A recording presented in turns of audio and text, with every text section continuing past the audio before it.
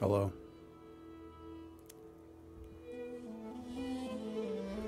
Japes and Jests.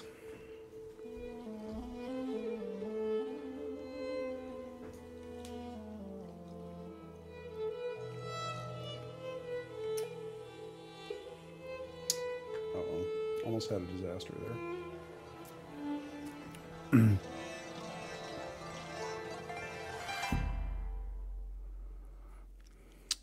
Drinkish. Oh, I forgot to tweet. Hold on.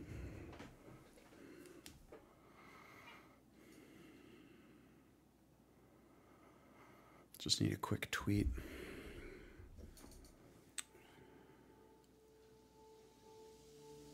Crying cat. Finished Pentiment. Very good. Thank you. Thank you, Nauseous Snake. Thank you, Newmore. Good morning, France. Congratulations. It's an Irish sour. It's an Irish sour made with Meyer lemons, which just became available.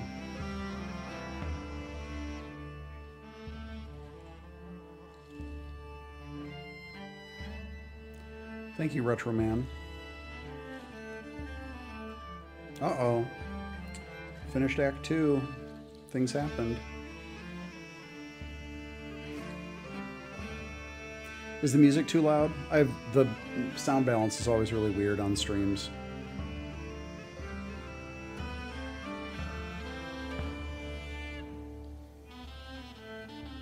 White Russian with oat creamer.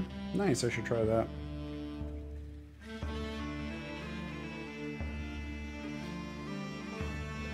Let me turn it down a skosh.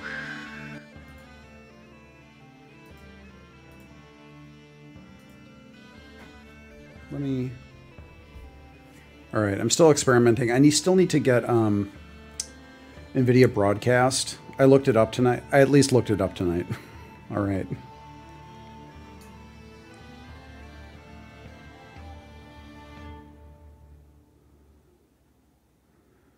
All right, here we go. Irish sour. Okay, cool. I'm going to let Sesame in. She's being a brat. Hold on.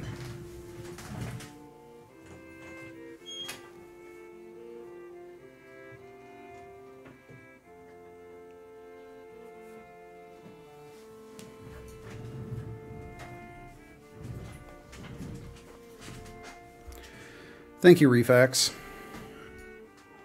Still trying to work out this arm. I don't know. What's up, Sess? Guten Tag. Oder Abend. Yeah, I don't... Yeah, so I think I said last time, I did a, I've been doing a lot of interviews, and recently I did an interview for Friends Per Second, and it was mostly with Lucy James, and I went back and watched it, and every time it showed her image quality and her lighting and her audio were all really good, and every time it cut to me, it was just pure dog shit across the board. So I asked her about audio setups, and she suggested... yeah, this guy, the Wave 3, Elgato Wave 3. But I don't have any sound canceling stuff. So I still, if I tippy tap, it's gonna be loud. Just get ready. There's gonna be some loud tipping and tapping. Sesame, do you want to come up here or what? Come here. Come here.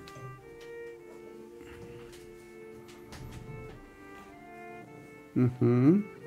Is this what you wanted? I think so. What?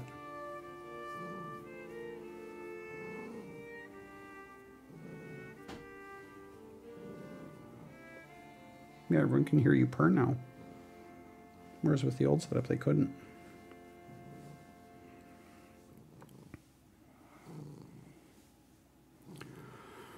Well, thank you, Cole DB. Glad Glad you enjoyed the interview.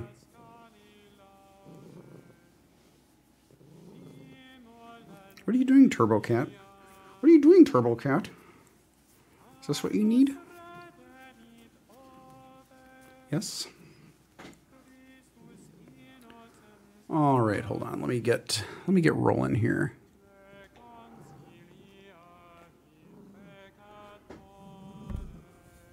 Sesame, Sesame, what are you doing? Hey, calm down. What are you doing? No one knows what's going on right now. You're causing drama on the stream. What? What do you think about this? What if I did this to you? What if I did this?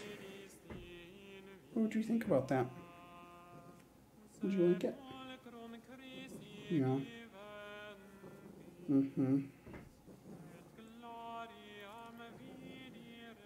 Craigslist bike ad reviews, it's coming.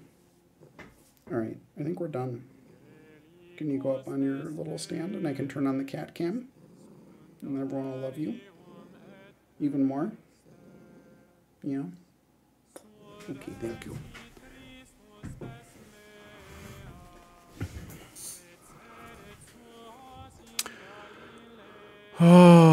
Oh, you played Pentiment as a date night? Awesome. Sesame, what are you going to do? Why don't you go up on your little stand? This song is from the Pentiment soundtrack. I'm going to pause the soundtrack right now, though, because it's bike time. That's Brother Rudiger's song from the church in Act 1. Drinking an Irish sour, Irish whiskey, Meyer lemon juice, 2.5 ounces of Irish whiskey, 1 ounce of Meyer lemon juice, 3/4 of an ounce of simple syrup, some Mr. Fee foaming agent, dry shaken, then add ice, shake for 8 to 10 seconds, pour over ice. Pillars is unity. Okay, you gotta calm down. You gotta figure out what you want to do in life, Sesame. It can't be just that. Fee Brothers, yeah, I'm sorry, Mr. Fee. I just got it like a little while ago, so. Okay, let's see here. Let's get into it.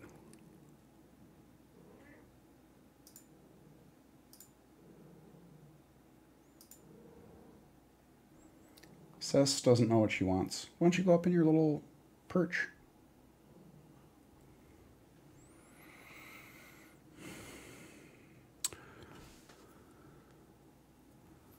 All right, so we're just going to be looking at bike ads. Not all of them. Ones that I want to look at. Just stuff that I want to look at, and then we can talk about it.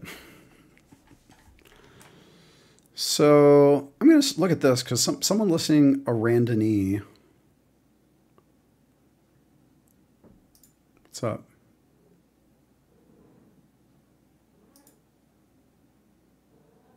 What's going on? Why are the images not loading? Strange. You know what? Let's just see what Rivendell's are available because I keep looking at Rivendell's.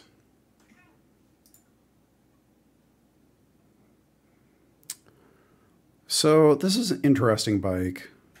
Hi, Sheev. Well, my nephew is here, everyone. Sheev, everyone say hi to Sheev. What are you crying about? What in the world do you have to cry about? So see if I can find a Tomasini. I'll check it out. Let me scale this up a little bit for ease. All right, good night, Refax. So Rivendell's a company in Walnut Creek, California. run by a guy named Grant Peterson. And he's kind of fuddy-duddy. He likes real traditional stuff. Steel only, lugged steel, no disc brakes, relaxed geometry, easy gearing. So one thing that's nice is that they do have a lot of step-through frames, which get weirdly called like girls' frames. So they have this frame, which they didn't really help because they called the Betty Foy. So it's like a woman's name. But then because people were like, well, it's the Betty Foy. So then they made a version that was identical, but with a different paint scheme called the Eve Gomez, which they're cool bikes. But I think they have some kind of confused naming and stuff. Hold on a second.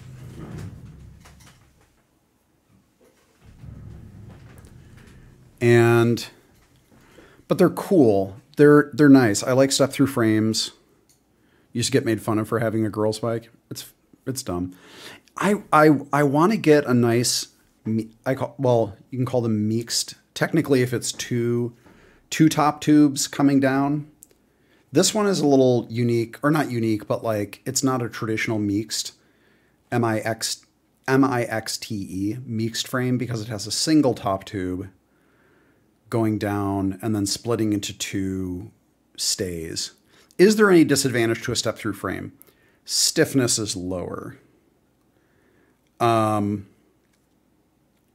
So the frame stiffness is lower. A traditional diamond frame is inherently fairly stiff, but because the top tube goes back here and that's just a little more rigid.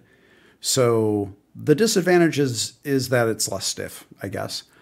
But I think that's exaggerated because the problem is that because mixeds were associated with like women's bikes or city bikes, they were often made of not great steel. So they were like heavy, but they weren't stiff in the right way.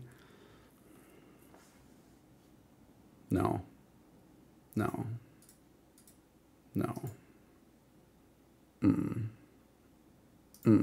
Bye. No. Farewell. I'm not looking to buy a bike. I'm just always looking. At bikes. So this is a nice bike and a nice frame. This is very typical on Rivendell bikes. They often have cork grips with twine wrapping, and then these are bar end shifters. I have a similar setup on one of my bikes. Always looking at synthesizers. Sheave, very good.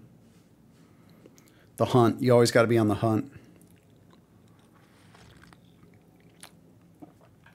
So this is nice. The cork is just, it's real comfortable. A lot of times you'll see them shellacked. I did shellac a pair and I don't think they worked very well. Even though they wear more when you don't shellac them, but the grip quality is better. Nice Nito stem. I think those are silver brakes, maybe. See a Betty Foy. These Nito front racks are really nice. These are Japanese. Nito makes, they make handlebars, they make seat posts, and they make front racks, or I'm sorry, racks. And they're generally really, really nice. Hope to live in a bike-friendly city someday. Me too. This is a pretty nice setup. He's got a nice rear rack here. Or they have a nice rear rack. Looking for your first ever bicycle soon. Very good. Fenders, sometimes important. These have these nice little heart cutouts in the lugs, which are really sweet. Nice little accents. I like this color combination. Yeah, Betty Foys are cool. They're cool frames. What size is this? 55? No, thank you. Bye. Can't write it. All right. So this thing never worked, so goodbye. And then we got this dude. I'm going to look up a Tomasini. Oh, wait, it's Tomasini. Tomasini, that's right. No Tomasinis. Did I spell that right?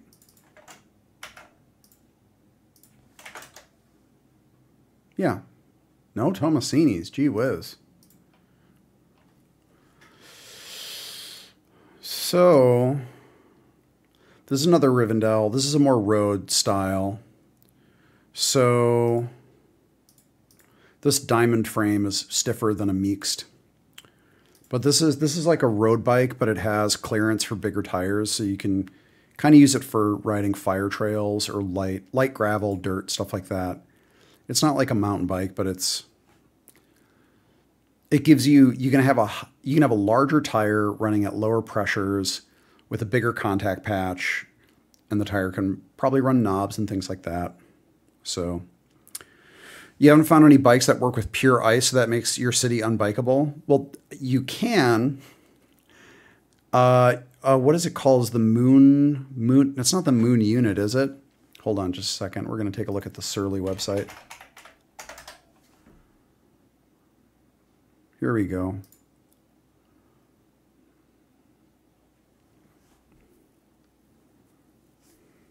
Yeah, it's not a great time to ride bikes in Wisconsin.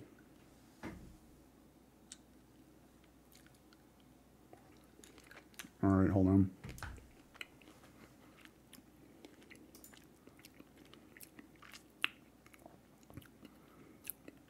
I thought they had a ice cream truck. Is it Krampus? Is that what I'm thinking of?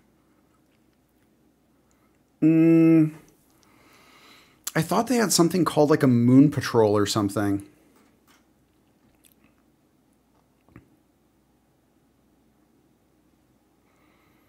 Is it like a Surly Moonlander? That's right, a Surly Moonlander. Here we go.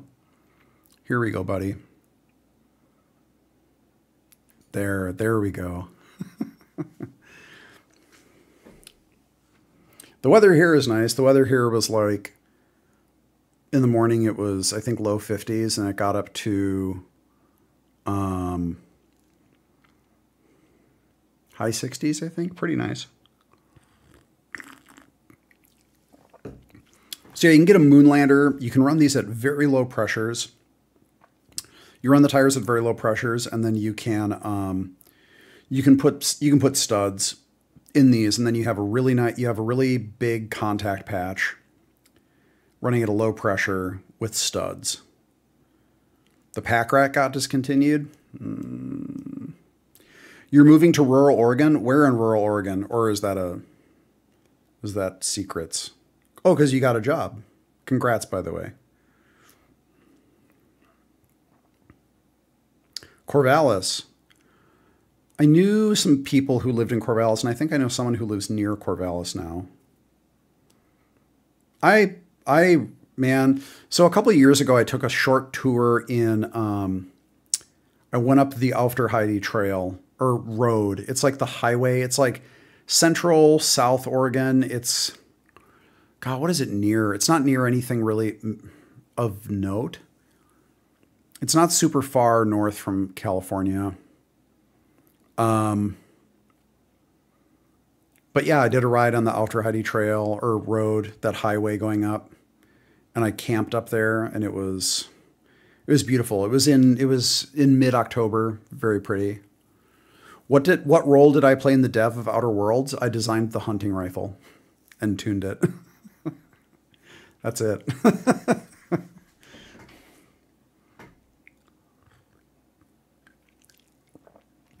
Harney? No, that doesn't sound familiar.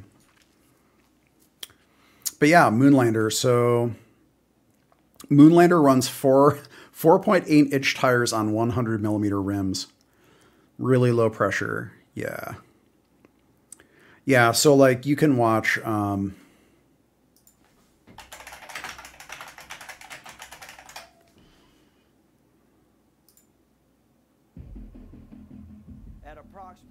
hold on. I don't want these ads. All right, guys, today I'm excited to. There's a lot. Let's go. And then there's like a little. The stuff I'm But yeah, this is the good shit. This is like, Yeah, look at this. This is the stuff, man. Look at that. Nice. It's good. The problem I have when I go back to Wisconsin to ride is I cannot keep my hands or my I can't keep my hands or my feet warm at all, and it sucks. Anything at the Game Awards that got me excited? I'm always real skeptical until I see gameplay, and I didn't see a ton of stuff with gameplay where I was like, oh yeah, I'm excited now. Could also wait a few more years until there's no more snow or ice ever. Yeah, that's true.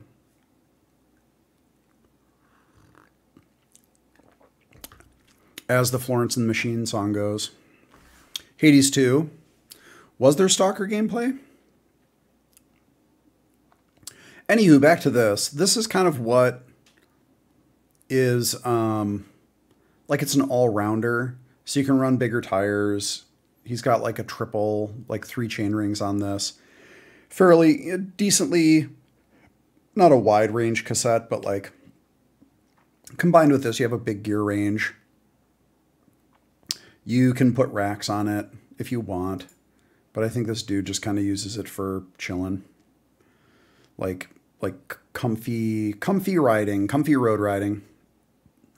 Hades getting a sequel surprised you? Yeah, first Supergiant sequel. I think wasn't Hades quite successful by Supergiant standards.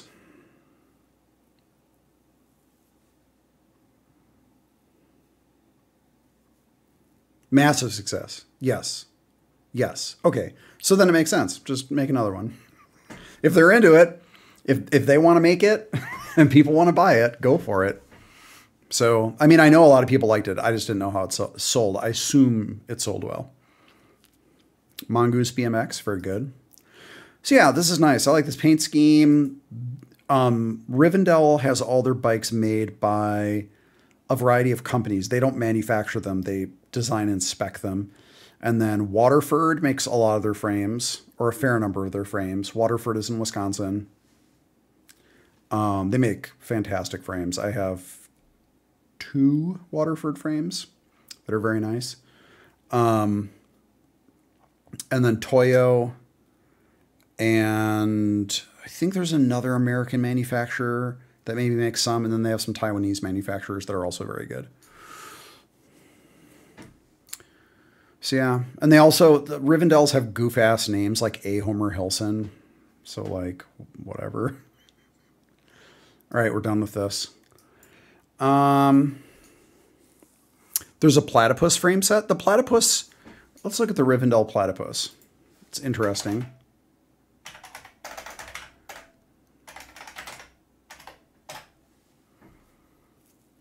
Yeah.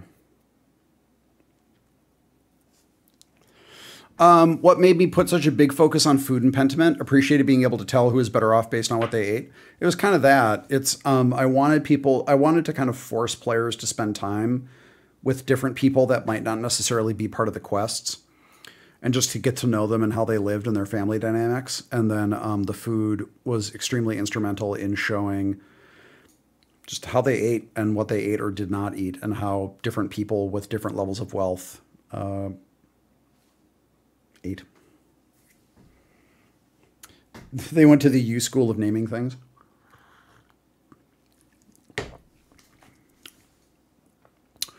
So yeah, the platypus. They always have goof-ass head badges, which I love. I love head badges. They're so good.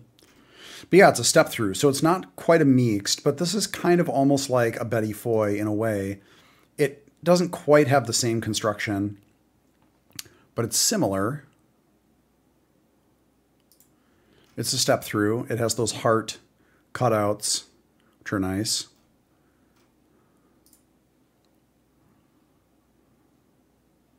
I think that's a Sonic Seed crank there, or Rene Ayres. Either way, it's really nice. Yeah, these are very pretty. Platypus.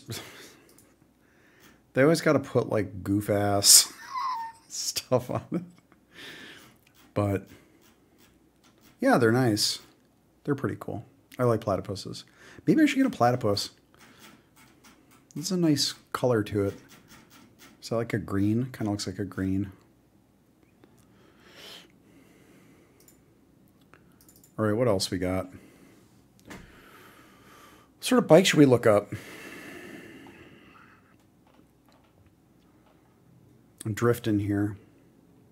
Let me see if there are any new Mercs. I looked up Mercs earlier, and I was not happy. Amazing. It's the 10th. This is new. I didn't see that this morning.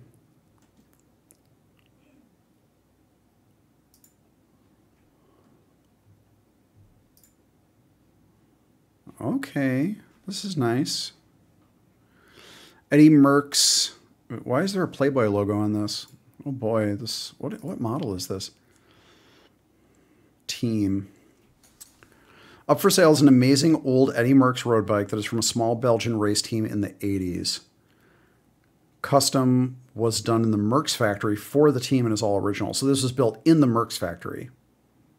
So Eddie Merckx, if you don't know, all right, now we're going to do some deep diving.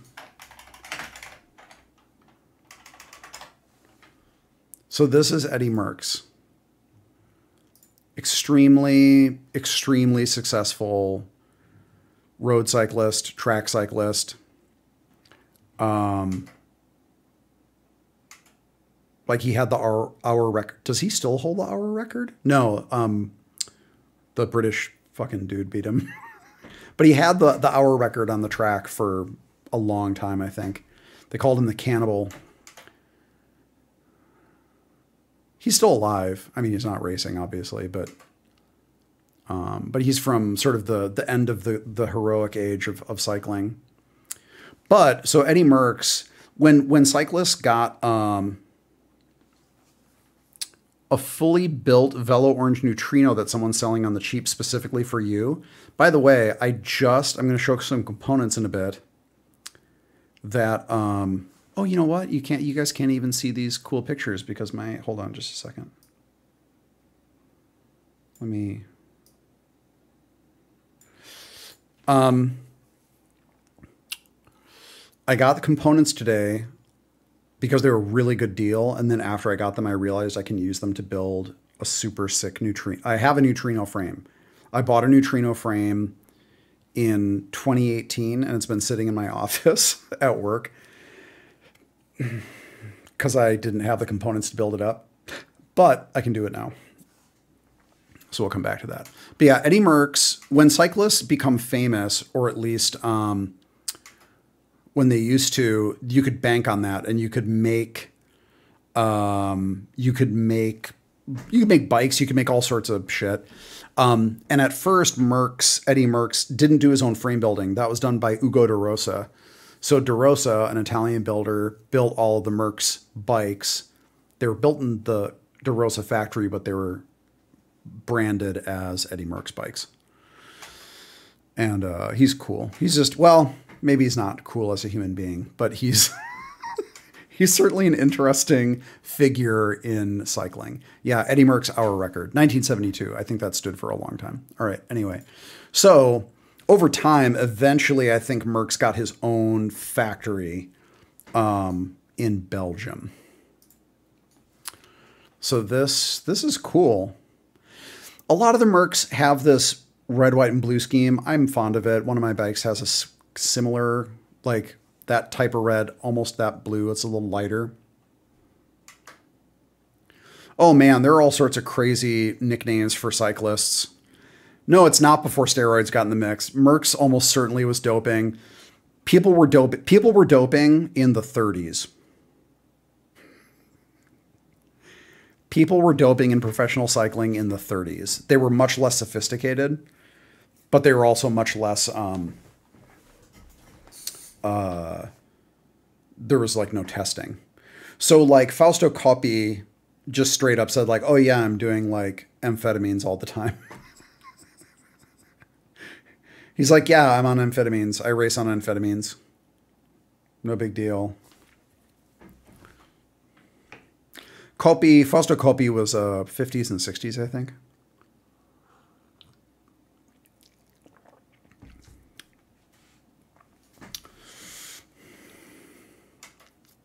Yeah, this is a cool paint scheme. Why is there a Playboy logo on this? Was this team like sponsored by Playboy? 13 hours into Pentiment. Thank you very much, El Greco.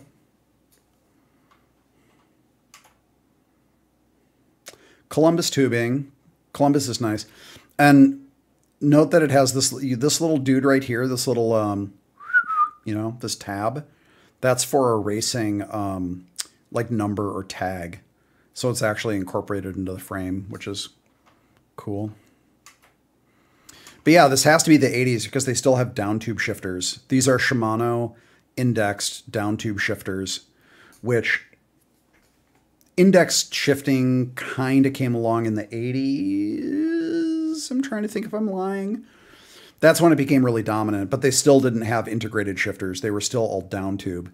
So it wasn't until like the 90s or something where you started, maybe late 90s, where you started getting brifters, brake shifters, where the shifting happens at the brake lever.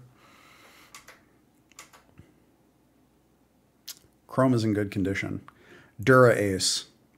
Gotta love it. Shimano Dura Ace.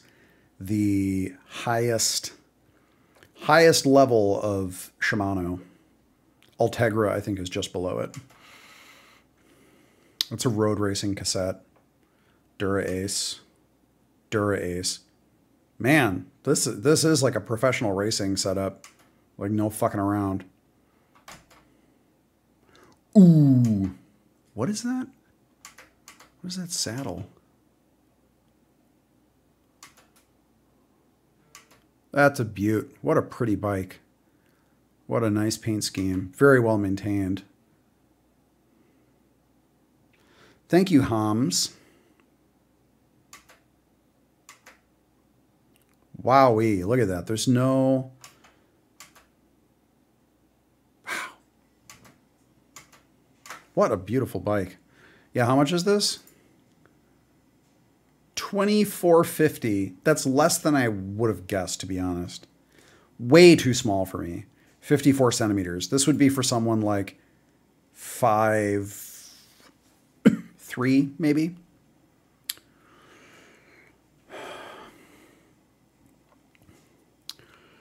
The group is full Dura Ace along with custom hand-built wheels with Dura Ace hubs. Damn. When building up this bike, everything is pretty new, old stock, or in mint condition. Bike is an amazing ride. It could just be, it might, sometimes I buy bikes that I can't ride. I buy bikes that don't fit me, but I really want to build them. They're really pretty. So I do that sometimes. And then I sell them. I'm like, well, somebody can ride this. Finished Pentiment over Thanksgiving is one of the best games you played this year. Thank you very much. All right, this is a good. Earlier when I looked up Merx's, there were not any good ones. They're pretty. I don't care about this. By the way, I'm not going to look at any carbon fiber or aluminum bikes. I do not give a shit. I fucking hate that garbage. What is up with all the images tonight? How tall are you, Sheev? I haven't seen you in a while.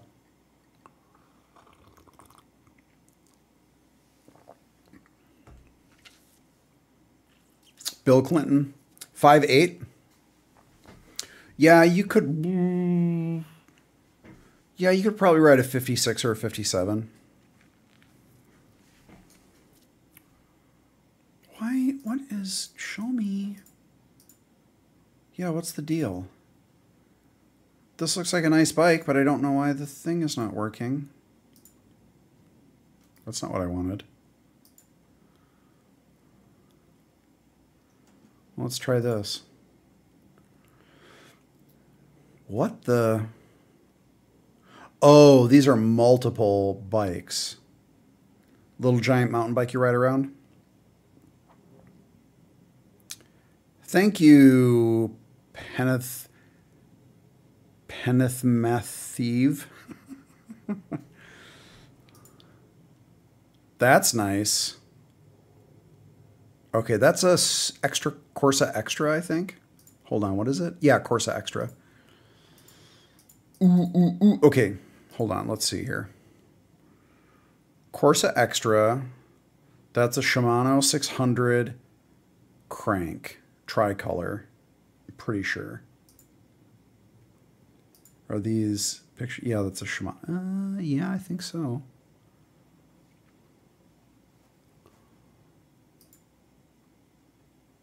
This is in really good condition too. Wowee. I would expect this paint to be just eaten up back here. This is a Paramount. This is a 90s Schwinn Paramount. I'm not as big of a fan of the 90s Paramounts, but they are still lugged, which is nice. I think these were made at Waterford, which is cool.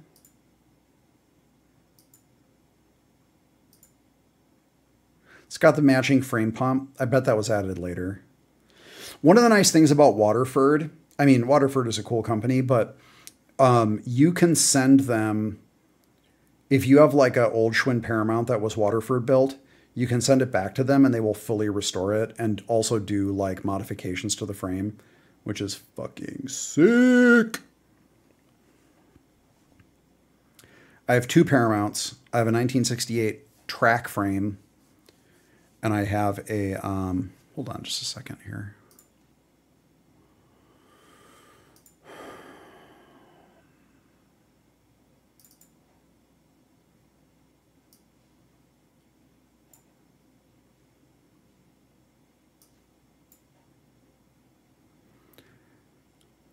Hi, Moderatas. So that's a 1968 Schwinn Paramount P14, which is a track frame. And I had it repainted with a deep metal flake, pink and blue. And those are Nito, those are steel Nito track bars. Thank you, Homo Grundle. It's not strictly vintage because these are modern components. So that's a pearl, Nito pearl. The headset is a vintage Campagnolo. These hubs, I think, are Paul hubs. That's an IRD Defiant track crank. These rims are vintage. These are FIR Italian rims, tubeless. These are 22 millimeter Continental Sprinter tires. That is a reproduction Chinelli Unicanter plastic saddle. How much does the bike weigh? I want to say it weighs like 14 pounds or something. It's pretty light. It's not as like insanely light, but it's pretty damn light. And I still had the Schwinn Paramount head badge, which is really, they're really expensive. If you don't have them, they're very expensive to replace. But yeah. I am still at Obsidian and I did not really work on Grounded. As with any team, I give advice, but that's it. This is my other Schwinn Paramount. This is a 1972 P13. This is a road bike. You got a Klein frame. Kleins are interesting. Kleins are some of the few aluminum bikes that I think are cool. I don't generally like aluminum bikes.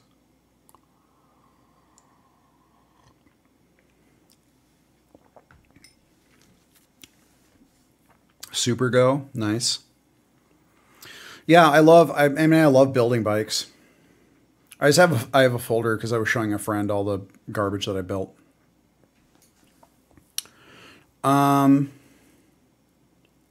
Fromagerie, how's the foam working? I think pretty well. I'm not like a foam nut, but it seems like it works pretty well. Not much of a bike guy. What's wrong with aluminum? All right, so it's not that there's anything necessarily wrong with aluminum. I just don't like certain things about them. Aluminum frames tend to be, the frame itself is harsher than steel because it's aluminum. It's stiffer, it's lighter, which is good. Aluminum, the way that aluminum is generally formed into tubes for bikes and welded is often ugly to me. I just think they don't look good. Yeah, I just don't prefer it. I just don't like it. I'd prefer steel or titanium because titanium is more expensive and more complicated than aluminum, but it has some really interesting properties, and you can basically have titanium frames in the same overall aesthetic as a steel frame. What if you could go custom with your design if it was aluminum? No. I mean, yes, but I like how steel bikes look. I like this. I like this. I like that. I like the way that looks.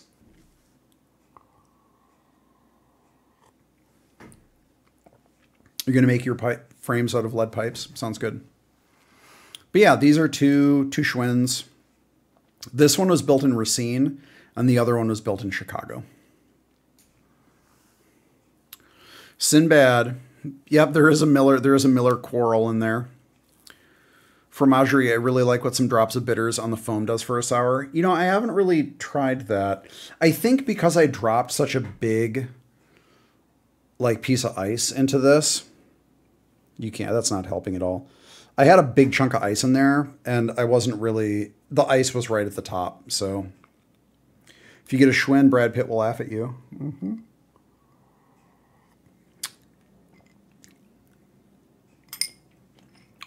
That's pretty good. All right, we're going to look at something else. All right, so he's got, what else has he got? Okay. So it's the Mercs, the Paramount. You don't know shit about biking. Is there a good bike to start out with that isn't very expensive, specialized? What do you want to do with your bike, fanboy? Tell me what you want to do and what you consider the upper end of your budget. Oh, this is a Specialized Ale. That is another, I think, Shimano 105. Or maybe that's Sun Tour. Let's find out. I can't tell. I think that might be Sun Tour. I rode a Mongoose when I was a little kid. A little bit, yeah. But I didn't get super into BMX. That's cool. I think these are all a little too small for me. They're all in Palm Desert, not that far away. And a Cannondale. Cannondales were they made some of these early aluminum bikes. I had a girlfriend who had a Cannondale, aluminum Cannondale. It was actually pretty decent, to be honest. Mostly road and light trail. And what's expensive to you? Because everyone has a different, what's expensive to me versus some other person versus some other person. It's very different. 1,000. You can get a great bike for 1,000 or less. I would say though that buying new, that gets a little tricky if you want to spend $1,000. There are so many good used bikes though. And buying used I know is scary and tricky. But even if you find a bike that you kind of like, if you just look for a used version of it, so much less money. But there's a lot of bikes you can get for $1,000 that are pretty decent.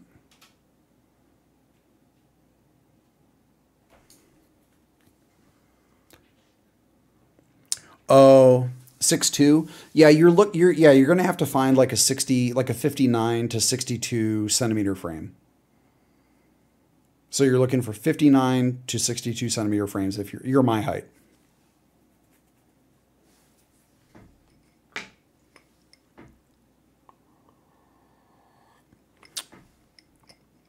Got your last synth for 150 off retail because you bought used. Yeah, I think the thing is, like, you know synths really well. I know bikes pretty well.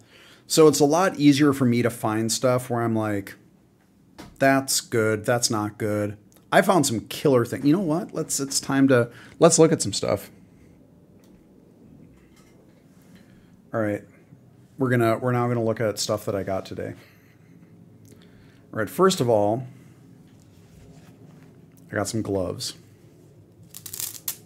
Same with books. Yep. Man, especially with those super academic books. I bought for Pentiment, I bought so much super used stuff that was way, way, way cheaper. So these are nice. These are goatskin gloves. Knit. Comfy. I think these were like 15 bucks. I think new these are 50 or 60. I don't buy new leather stuff. Actually, I shouldn't say that. It's extremely rare. I don't like buying animal product stuff.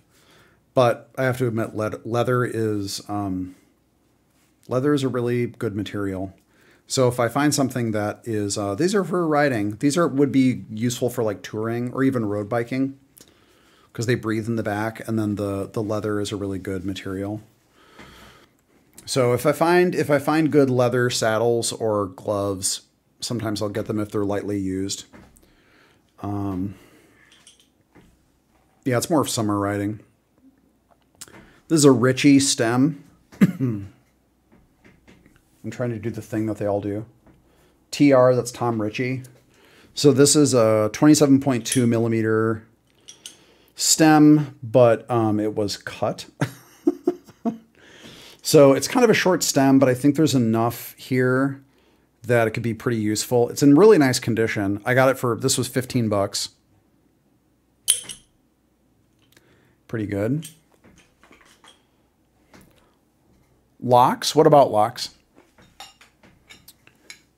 Archery can't avoid animal products. Yeah.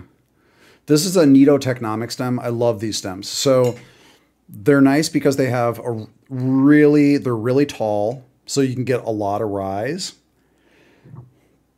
And then this is a 130 millimeter reach. So if you have some really swept back handlebars, this is a really good offset.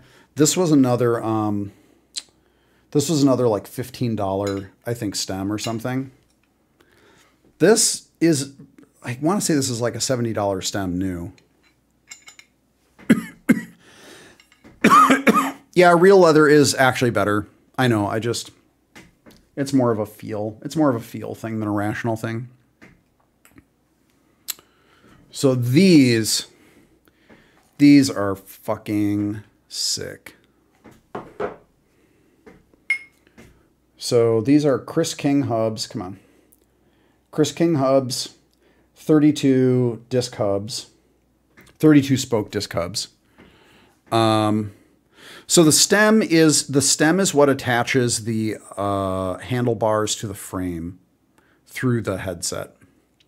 So the stem comes up and goes over, and then so at the front of the bike, this is the head tube, and this goes in the head tube, and then the handlebars go through here and hang off of that. But these are Chris King. These were not cheap, but they're very expensive normally. Let's look up some. Let's take a little look here.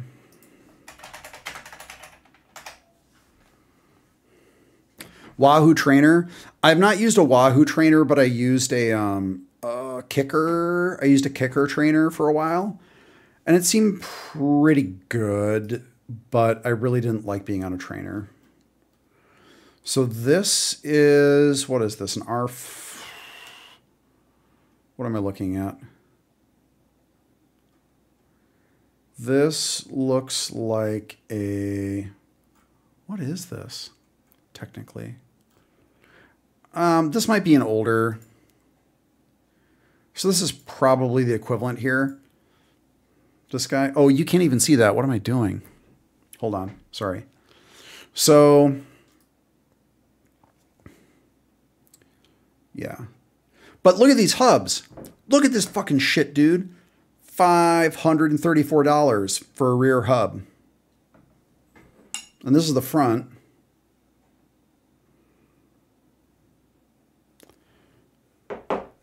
So these two hubs combined are probably, so that's 305. It's like $825 worth of hubs. 260.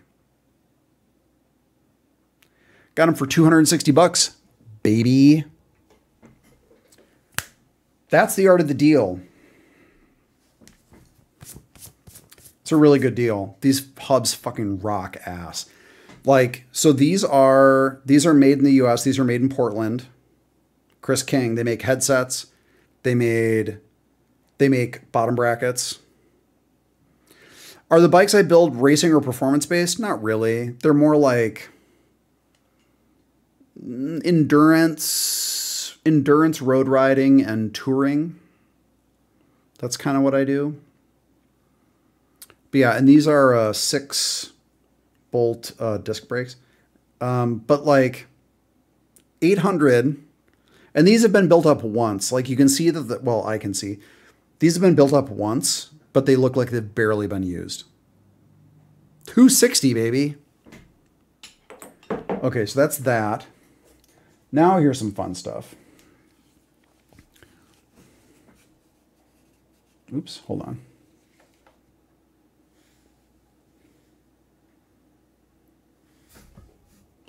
Tree.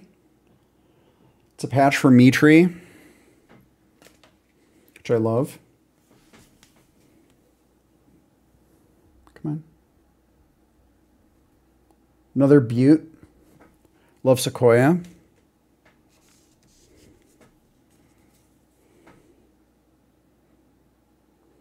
Thinking I might give this to Kate, my friend Kate, who was a writer on Pentiment. Think she'd like it. So those are nice. Those were, I think these were $16 for the 3 of them. That was good. And then these guys, some cork grips.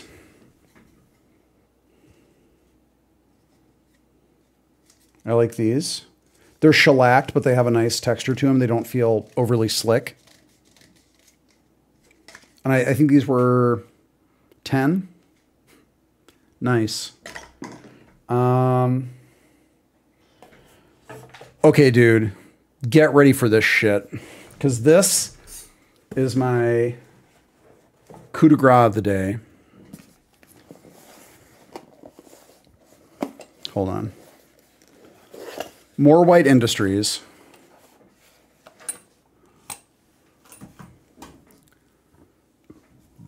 Excuse me.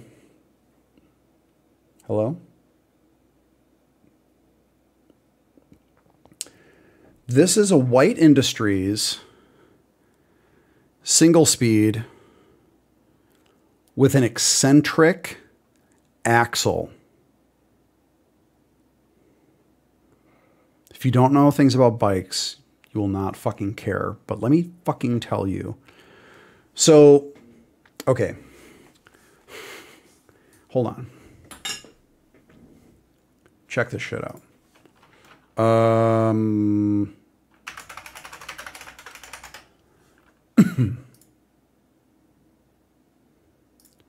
Okay, so look at this. Waterford, nice.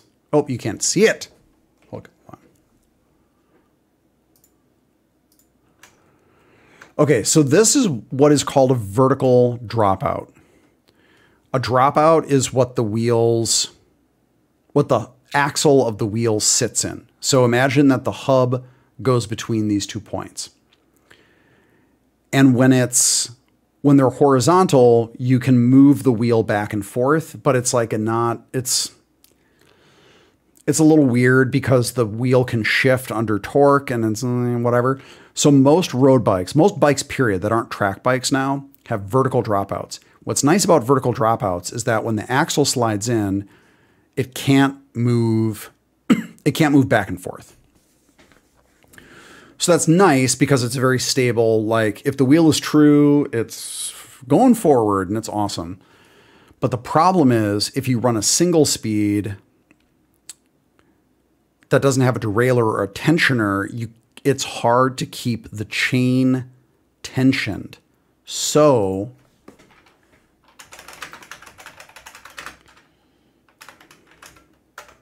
what you can do with the eccentric hub that is fucking sick as shit is you can change the location of the axle within the hub to tension the chain.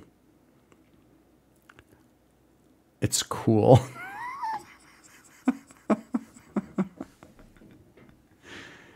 It's cool. Because if you can't get that chain tension right, then either your chain is typically going to be too slack. And the other nice thing is that if you change your sprocket, or if you run a double in the back, because White Industries also makes something called a Dos Eno that has 2 cogs, you can change the chain, you can move the chain, and then you can turn the eccentric axle, and it retains its tension. So here's the thing. Okay, so no, I don't fucking care about that. I want to see it on their site. Just show me on their site.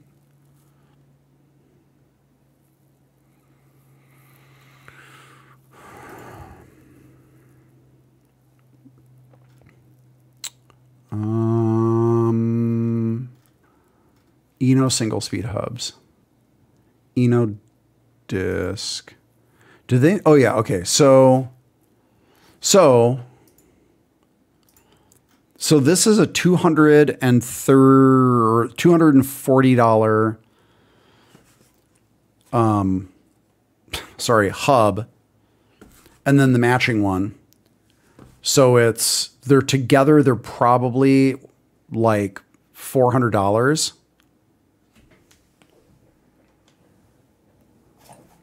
So these two hubs,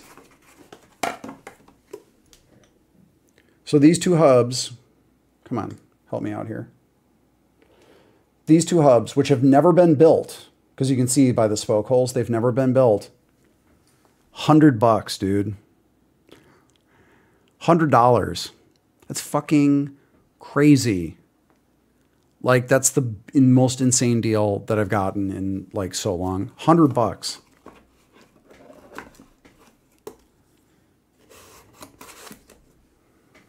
So now what I'm going to do though,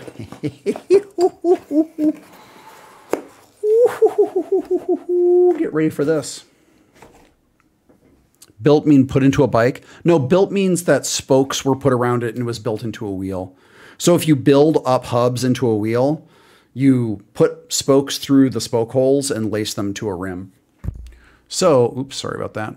But, so what I'm going to do, check this shit out. Check this shit out, baby. What's going on? Is it dark mode doing this? So I have one of these frames. It's a mini velo. So look at these guys. Look at this. Look at this guy. What are you doing?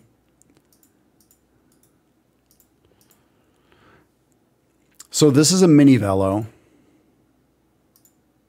Oh, you can't see any of this shit. God damn it. This is a mini velo. And so it has a very small frame with small wheels. And this is really good for traveling and keeping in like an apartment or taking on a train or a bus.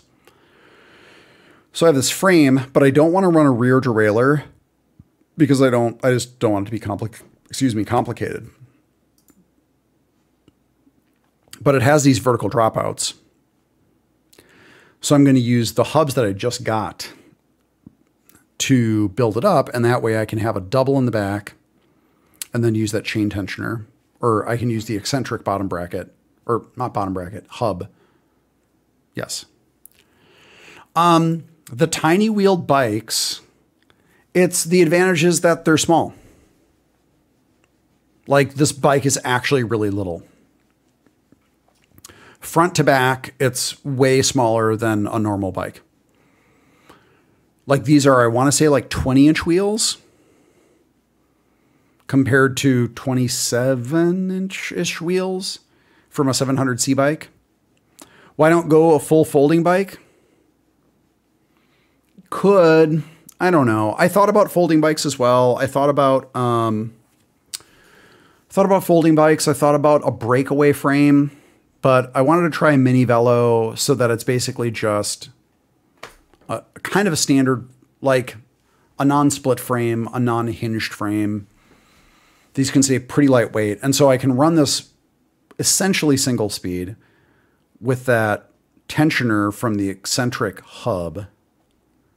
And that's going to be cool, I think, because I don't want to deal with all the derailleur and everything. So I have a travel bag, which is really nice. And I used it with a single speed for a while, but it was just, the bike was kind of a too big. It was kind of a hassle because I'm tall. So it causes some issues, but I'm going to use those new hubs. It's not going to be a fixie. It's going to be I'm going to use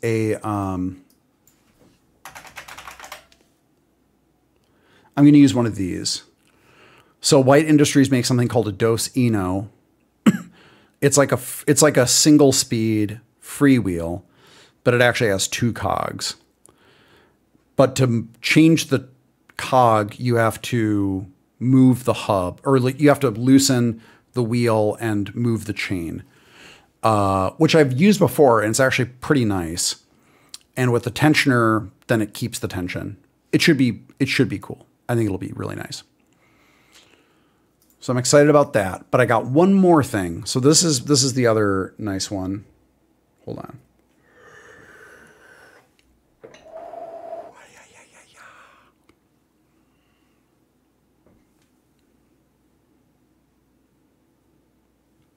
So this is a White Industries M30 crank.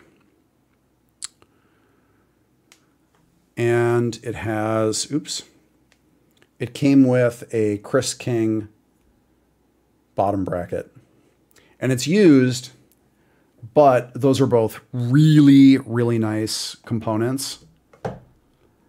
I think together it's like $750, and it was like $250.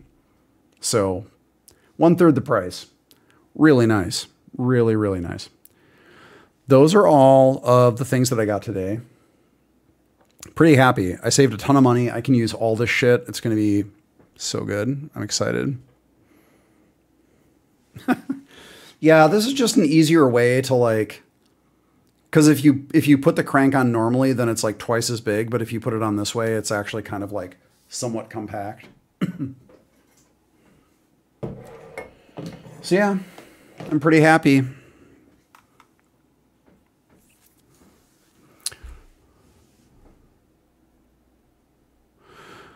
What you meant to ask is, Ogara, what you meant to ask is, am I more into the mechanical screwy side of biking, or do I drive as much as you tinker? I think I ride more than I work on bikes now. But I don't ride as much as I used to. I need to ride more. But I've had a lot of health problems this year. It's made it hard. It's made it hard to exercise consistently. It's been very frustrating. So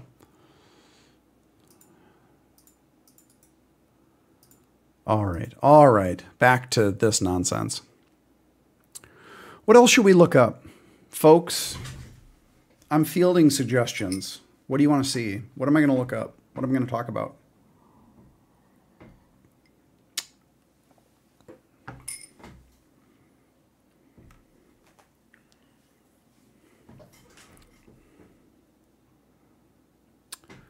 Mr. Ceviche, I hope I'm pronouncing that correctly. I will look at that after the stream, but thank you for the link. That looks very interesting.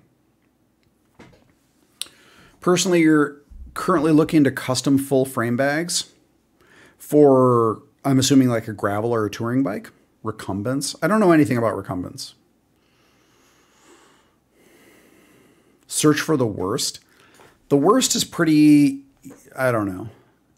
There's no bottom. Well, actually, hold on. I think this is a damaged Mercs frame. Hold on.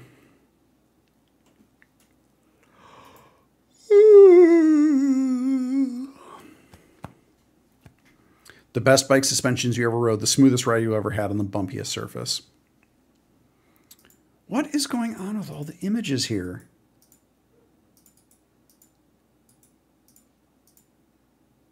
Yeah, this is a damaged Mercs. Gravel bike for a big trip coming up for you this summer. From Cologne to Italy and back after a few weeks. You know what?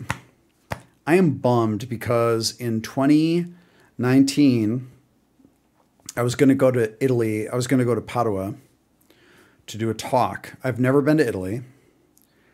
And I was going to fly into Munich with my touring bike, ride through the Brenner Pass, which is pretty close to where Tassing would be, through Innsbruck, and then south through Austria, and then into the Italian Alps, and then down into Italy. I was going to do it, but then COVID, so I didn't do it. Maybe I'll get another chance this year. We'll see. All right, let's look up, thank you, Know Your Onions. Well, why are we so tired? I guess I have not been getting enough sleep. That's why. Let's look at this crust. Dude, what is going... Is this like a dark mode thing? Hold on. I'm going to try disabling dark mode. Whoa. That's not good. Weird. Okay. The secret zone is just a thing for hiding URLs, but now it's just this little buddy. Used to have a teacher that rode his bicycle from Belgium to France and camp along the way for the entire 2 weeks and came back. Nice.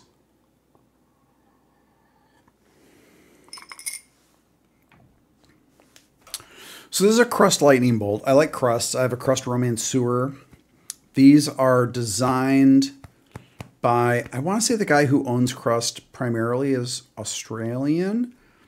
And then he collabs fairly often with Ultra Romance, which, just so you know who Ultra Romance is.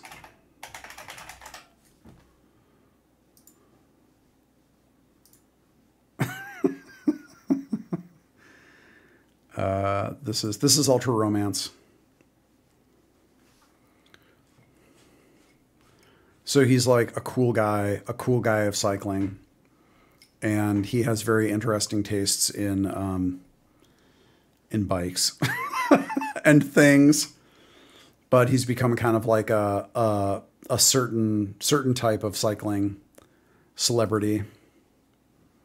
But he lives in New England, and yeah, he collabs with the owner of Crust on a bunch of different bike designs, which are pretty cool. So this is a Crust lightning bolt, which is nice. This is fillet brazed, and you can see, when you see these little gold parts right here, that's brass. So the bike is fillet brazed. It's not lugged. So a lug is basically like a sheath piece that helps bond two pieces of tubing. And when it's brazed, the brass or silver flows into the lug and sort of like coats everything to bond them through capillary action. It bonds the two pieces of steel together. But it's for steel bicycles. But this is steel, but it has brass fillet brazing. And fillet brazing is not using lugs. It is just using a fillet of brass to connect the pieces of steel. It's very pretty. And normally you can't see the fillets, but they chose to clear coat all of these frames, which usually I'm not a fan of, I've said before. But it's kind of pretty on this bike. It's pretty nice. Have I ever tried a titanium bike? Yes, I had a 7. Let me see if I... Where is my 7? Ooh.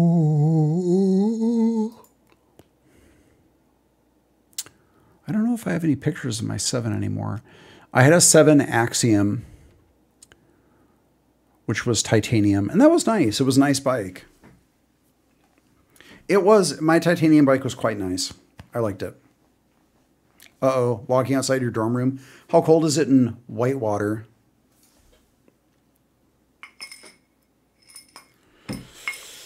Am I familiar with the survival? This is Hams. Josh, am I familiar with the survival game Unreal World?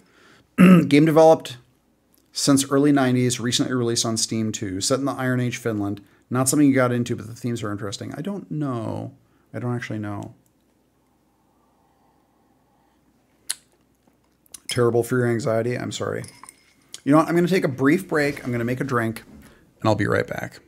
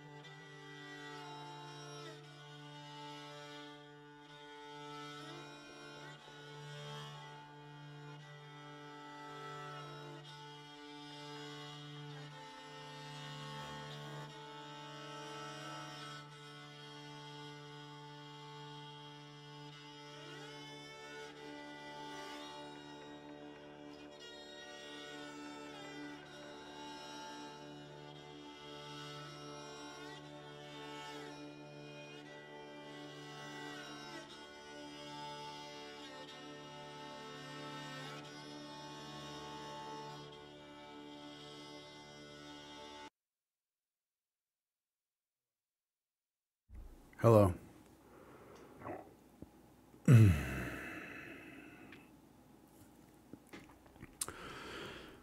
Postmortem, postmortem for Deadfire, for Pentiment. Gee whiz. Yeah, I mean, I'll probably do a talk of some sort. I don't know if I'll necessarily do a postmortem, but I'll probably give a talk at some point. Schultz. Uh-oh, Sesame's back. Hold on. What's up? Come on. What? Okay. What's up? Just hanging out. All right. Where you can get bigger gears for a Shimano cassette. You could just get a new cassette. Switching cassettes is really easy, Okara. Sheepish Pilot, do I ever get time to chill after a game release? I'm fairly chill right now. We do have a new patch coming very soon. Finally started through Deadfire. Very good. Awesome. Comfy bike wreck to ride to work. It's not a boring question, but what's your price? What price range are you looking for? And how far? How far are you going to work? And in what weather? You kind of only really need the last gear to be bigger. Well, yeah, I mean, wait, it's a Shimano? I thought the whole thing with Shimano's is that I thought almost all their cassettes were just individual, or maybe that's just some of them. It is nice when they're all individual cogs, because then you can make them whatever.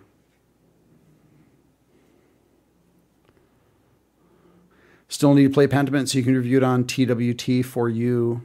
Nice. 10 miles, LA weather. Wait, when you say LA, do you mean Los Angeles or Louisiana? Recently out of college budget. The lower gears are single, but the last three are one piece. Los Angeles. Well, Los Angeles is rough. Los Angeles is so rough to bike in, to be honest. You're willing to invest. Oh, the Shimano. Hold on just a second.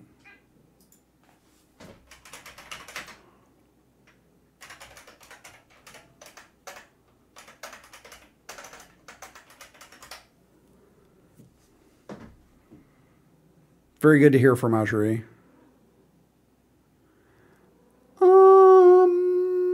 Okay. Wait, so 34 isn't big enough for you? What's your crank, Okara? Why don't you change the crank? Or one of the chain rings?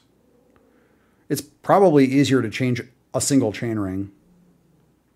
What's your crank? Wild Peaks. I think that programming was working on figuring out a better implementation of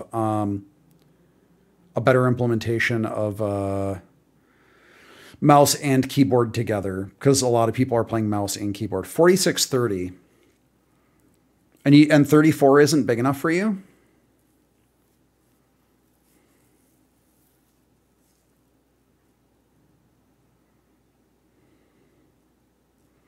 Oh, you wanted to have a 38 on the back.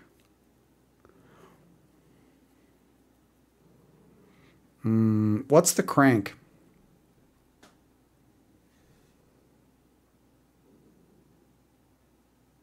Also, what's your rear derailleur? Sorry, I'm getting real technical on this stuff. Sorry, we're gonna help Okara figure out his gearing. Shimano GRX 600. All right, hold on.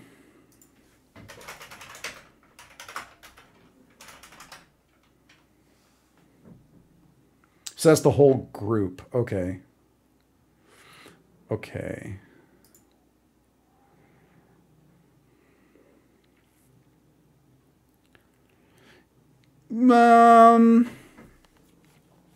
Here's the thing though. You're going to run into, okay, so let's say if you go from 34 to 40 and you do rear derailleur, okay, this is okay. Now we're getting into some fucking technical shit.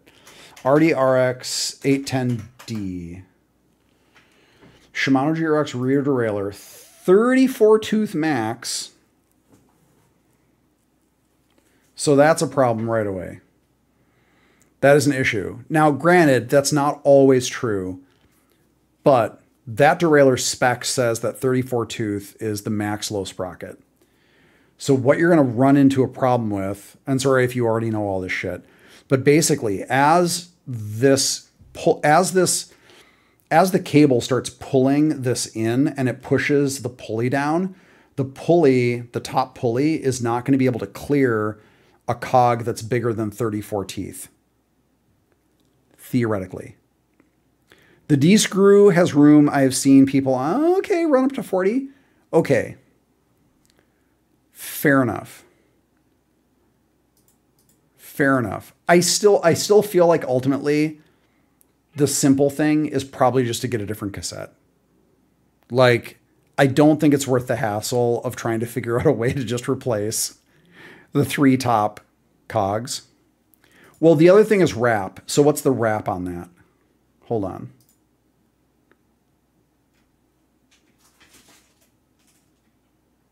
Max front difference is 17 teeth. Why is wrap not listed here? Total capacity is 40 teeth. So it's okay, hold on. We're working out, we're mathing this out. 11 to 34. So you have, thank you very much, System X95. So you have 23, and so you have 39. You are, so again, just because it's, to be careful, you are 1 tooth away from hitting the max wrap of the rear derailleur. And even if people are fucking with the D screw to run it up to 40, if you run 11 to 40, so if you run 11 to 40, hold on, let me just work this out. Let's say it's 12. Let's say it's 13. Let's say you find a 13 to 40. So you have, 40 minus 13. So you have 27 and it's a 4630. It's a 16 tooth.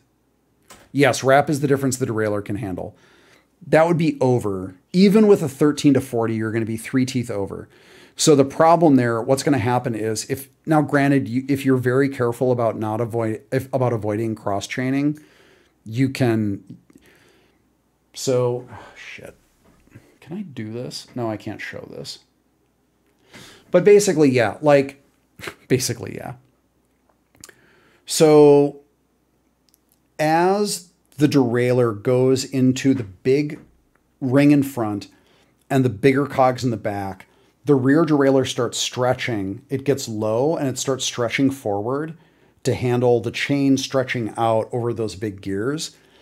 And either what's going to happen is you will exceed that, so you will hyperextend the derailleur, and you can break the derailleur, because the derailleur is going to break before the chain. Or the other way, it folds back so far that the chain is dragging on the pulley, on the top pulley, which is bad. So, I don't know, man. You're probably pushing it. So I don't know. It's a tricky thing. I get what you're going for, though. I understand what you're going for. A triple almost might be better. You only want a 38. Well, hold on here. Let's see.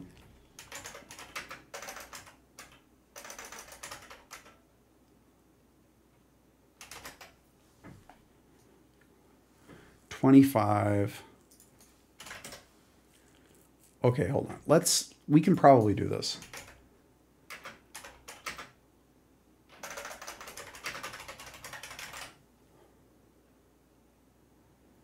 Okay.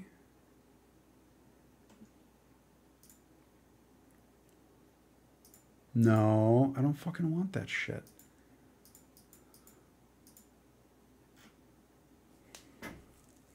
And it's a 11 speed. Is that what we're talking about? GRX? Is it 11 speed or 12 speed? Sorry. You said the cassette before. 11. I'll answer your question in a minute, Spiralette. I'm almost done here, I think.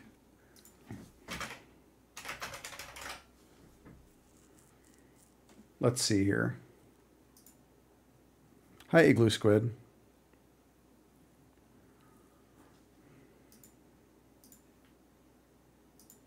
Oh, man. Yeah, I guess I would say is if you can find, you know what? If you can find an 11-speed Shimano compatible cassette that does 13 to 38, technically you're one tooth over, but as long as you avoid max wrap, you're probably fine. Or something like that. That's the best I can think of. Okay, here's, well, this is silly. But yeah, I just found this can, hold on. This is probably too expensive. This is like a titanium. This is ridiculous. But here's an 11, well, that's 11 to 38. I don't know. I think that's probably your best bet. The other thing would be switching chain rings, and that seems like a bigger hassle. But switching cassettes is so easy. I know it's an extra cost, but like you can just, if you just spin the lock ring off, slide it off, put a zip tie through it so you don't lose any of that shit, and then put the new one on. And I think that's probably your best bet. But you really do not want to exceed wrap, because I've fucked with that before. Doesn't end well. Fucks your whole bike up, potentially. So, all right. So that's that. Spiralette. I'm from a city with a high crime rate, and bikes being stolen is pretty common. Hasn't happened to me yet, but I'm anxious about leaving it chained pretty much anywhere. Is there anything you can do to recommend someone without much experience biking? So you have a bike. What is your bike?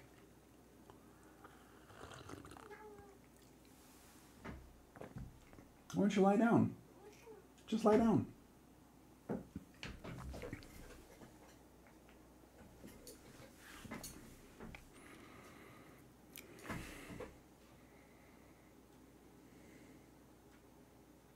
Hold on. There we go.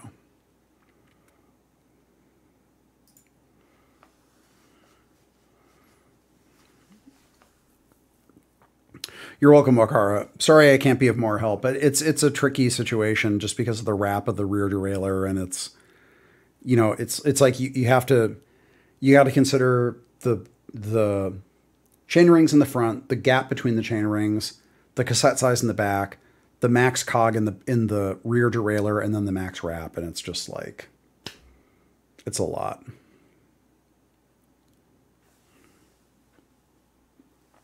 Cess cam. It's because she kept sitting up there and no one could see her.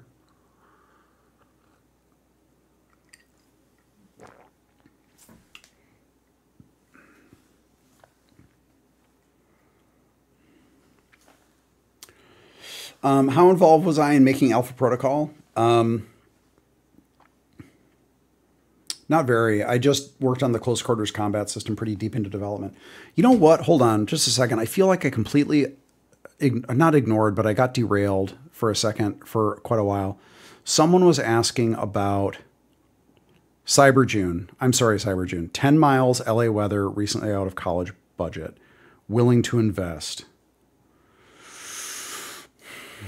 So Cyber June, are you going to be on streets or trails?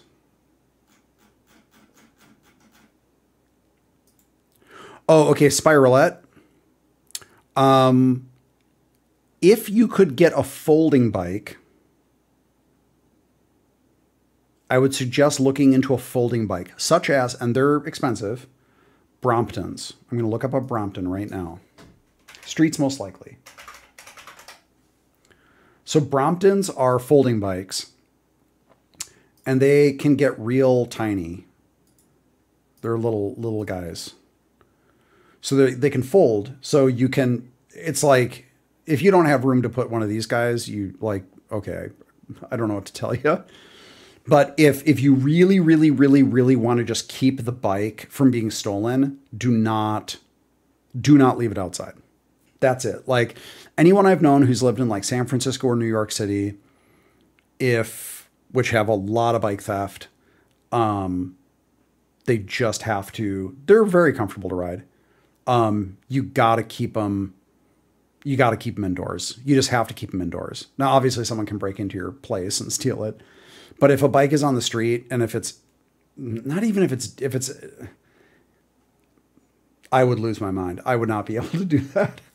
So yeah, like, you know, people I've known who live in San Francisco and New York, they generally just make room for their bike inside, and a folding bike is a perfect way to do that.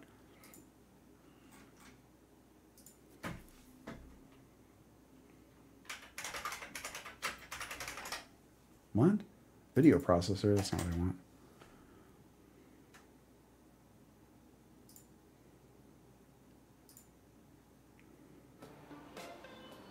But yeah, check this out. Boom.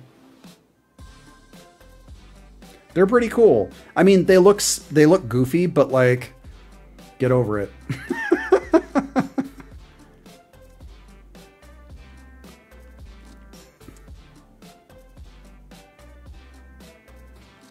I saw a lot of people in London on Bromptons, which is cool because they're made in England.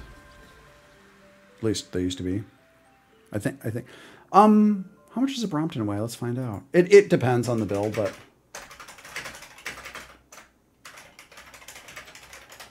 I don't know anything about the knockoffs. I really only know anything about Bromptons, and not even that much. They might be good.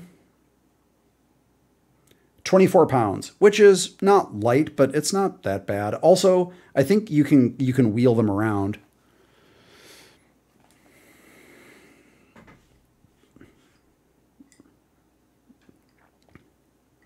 Someone you work with had their bike stolen one there at the library, and they wandered around the city and literally found it and took it back. That's actually with a lot of the bikes that are part of like bike, actually, I'll get back to that, Spirlet. Like bike clubs and stuff. So when someone's bike gets stolen, the bike clubs put out like messages. There was a guy, this is maybe slightly embellished, but I'm pretty sure it's true. So Golden Saddle, rest in peace, bike store in Silver Lake, they send out a lot of stuff about bikes being stolen. And there was a case where someone from Golden Saddle recognized a bike in the back of a truck that was driving around a city.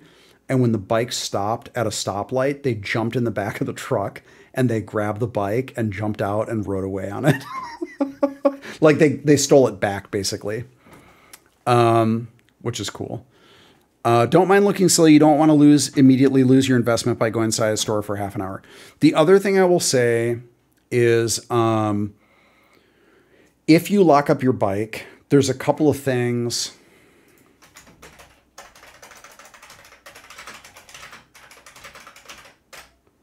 The Sheldon Brown bike locking method.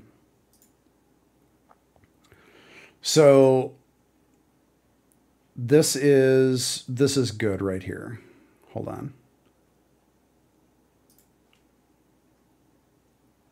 Bike insurance. I don't know. I've never had bike insurance. I just try to not get my bike stolen. I had my bike stolen as a kid, but man, this is really low res. So this is a pretty, not foolproof, but a pretty good, like, time is the enemy of thieves. Thank you, Ulu. So this is a good combination. You get a decent, not a super long, not a super tiny U-lock. This is a U-lock because it is in the shape of a U. And you lock through the rear triangle, the wheel inside here to there. What this means is that the frame can't be taken and the rear wheel cannot be taken. But then you also have a cable that is attached to the U-lock, and that goes through the front wheel. So that prevents your front wheel from being stolen. Again, with time, anyone can steal anything. But a U-lock and a cable used together in this way specifically is a great deterrent to casual bike theft.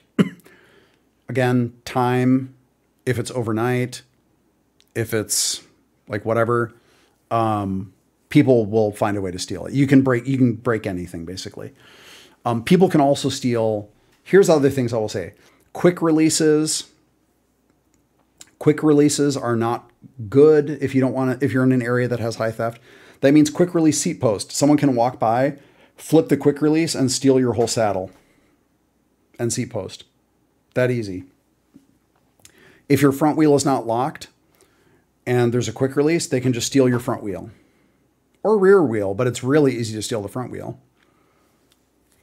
The bike isn't getting stolen if it's beside another bike that isn't locked up quite as well. Usually true, yes.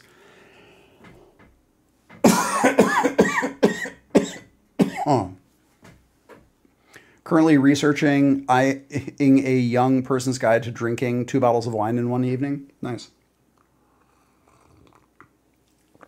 General thoughts on e-bikes.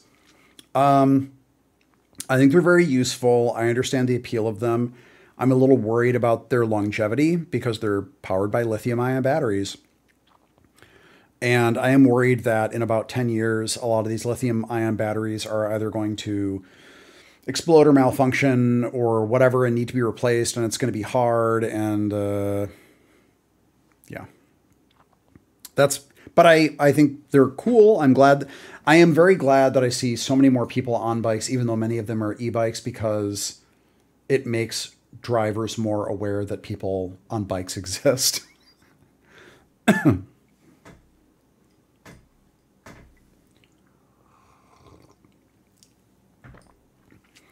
You've had a Tommaso Imola for 6 years now.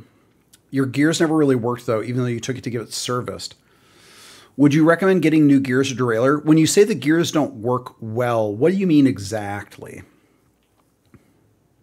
If it makes people bike that wouldn't otherwise, it's a good thing. Yes, I agree with that. They're very, very common in my neighborhood because my neighborhood and the neighborhood south of it are fairly wealthy. And so there's a lot of people that spent a bunch of money to get. If we move towards right to repair, do you see this being less of an issue, or is the problem with lithium-ion batteries? You know what? I don't know. It's like a suspicion. I'm not anti it. I just worry a little bit because there's no standard. You know, like all these companies are making. There's so many companies making e-bikes. And they all have different battery form factors. They all have different bike form factors. And I just worry about the batteries are eventually going to need to be replaced. And how they break down and die and how they get replaced is a concern. It's a thing that I'm worried about. I don't think it's necessarily going to be the end of the world, but there are just so many of them. Some gears would never select. You could only use 3 or 4 combinations. Could never figure out if it wasn't aligned or the teeth were bent, and I just couldn't tell. Is it indexed shifting? Meaning when you shift, is it like tick, tick, tick, tick? Or is it like smooth friction shifting? If it's a fad, then those companies might not be in existence by the time the batteries fail. Again, yeah. Lithium-ion batteries just have a shelf life. They can only go through many charge cycles, yeah. Yeah, a lot of people love going on tours with e-bikes. They're fucking cool. Cargo e-bikes are also very cool. Think the Bosch battery system where the battery easily comes off is a great idea. Yes. Yeah. If there's a standard or it moves towards a standard, like, so here's the thing, like, you know, and not even the early days of cycling, but like the middle days of cycling, like the mid 20th century, going into the late 20th century, there were different standards for like every fucking thing to the point where there really weren't standards. So, what is the width of a bottom bracket? Is it 68 millimeters? Is it 78 millimeters? Oh, let's find out. Is it English threaded? Is it Italian threaded? Is it Swiss threaded? Is it French threaded? Completely different thread pitch standards. Fucking infuriating. What's the headset size? Or I'm sorry, what is the stem size for the headset? Is it normal British, which is 22.2 millimeters? Or is it French, which for no fucking reason is 22.0 millimeters? And it just was like, God fucking damn it, dude. It's so annoying. Like, I work on vintage bikes a lot, and that has got to be one of the most irritating fucking things. Like, different thread pitches, different diameters, different, all that stuff is different. And at a certain point, everyone said, hey, all these standards, like 90% of these standards are really fucking stupid. The French standards are dumb. Everyone hates them. We're going to go with British. We're going to go with British standards for most of the stuff because it seems to be pretty good overall. Most seat posts on road bikes are 27.2 millimeters. Most stems are 22.2 millimeters. Most bottom brackets are 73 millimeters, English threaded. Most rear dropouts are 130 to 135 millimeters. So as the stuff gets standardized, and like with batteries, as it gets standardized, it's going to be better. I just, because of COVID and the huge boom of e-bikes, excuse me, I'm concerned that there are not standards now. So if they form, that's great, but then all the bikes that currently exist aren't affected by that. Oh, I'm sorry, Cyber June. I fucking blew it. I blew it. Cyber June. You know what? Hold on. Cyber June, there's one. Good night, Cyber June. I'll post something on Twitter because it's tricky. Depending, I mean, like LA is so big and there's so much variety in where you can ride and what kind of bike, like it's hard. But I will do, there's some really good shops. How about this? I will say the Cub House is a great bike shop. I'll post some stuff later on Twitter. It's a complex question because LA is such an unfriendly cycling city. Sorry. Herbmaster, I do still work at Obsidian. Oddbox, my cat's name is Sesame. Oh, I need to go back to her. Hold on. There we go.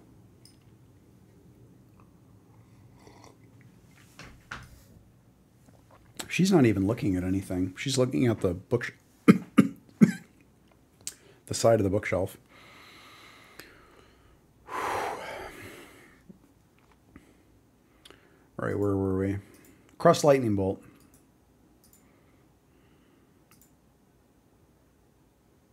Velo Orange Cranks, that's nice. Velo Orange, it's good. See, this is not bad. Like, this is right at the edge. So this is like max wrap. So where you see, this is on the big chain ring here. And then it's on the second or it's on the third biggest cog. So when it gets to this is going to start to get this way. And it'll be fine. But when this goes badly, this whole derailleur can rip out. It's very bad. So don't do that. All right, I think I can do this for another like 15 minutes or so. Very fascinating, of course. Roommate ordering pizza. I just had pizza tonight, leftover. It was great.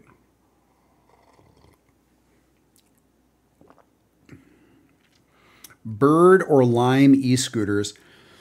I think, I want to say that a bunch of us, when we were in Cologne, because our hotel was quite a ways away from the Könmesse, which is the convention center, I think we used, were they Lime e-scooters? They were some scooters, and they were actually pretty good. They were pretty useful. Gears are index shifting. So, G Chernin, that is weird. Like, I'm a little concerned that possibly your rear derailleur hanger is bent. And you said it was not a Tomasini. Thank you, Okara. I think by next year I might have I don't know if I'll go next year because I don't have a game to promote. But if I go next year, I'll hopefully have my Velo Orange build. And then I can bring that. But thank you. I want to see, I think if I can't believe this year when I went to Cologne, I was going to try to find Laura Kampf's house, her like insane house. House Lisa Lotta. But I don't know where it is. So I can be like a crazy person. I know it's somewhere in Cologne. Tomasa Imola. So, actually, let me look up Tommaso Imola. There we go. Oh, is it aluminum? Or is it an earlier one? Is it an older steel one or a newer one? Like what year is it? Sorry, I guess I should just ask what year it is.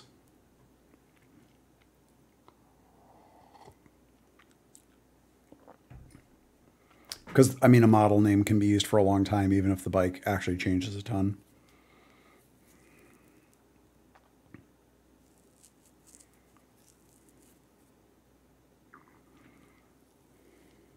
I just want to see what the derail... Aluminum, okay. So, if you have 2013, okay, here we go.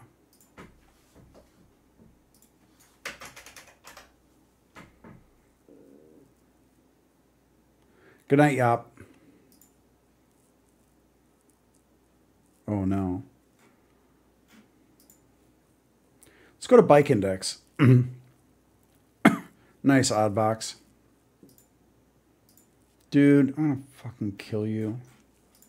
Thanks for the non-drive side version of the... I love that picture. Always take your picture from drive side.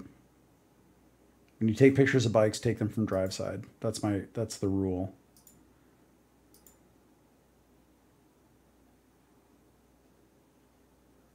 What? No, it's not even the right bike.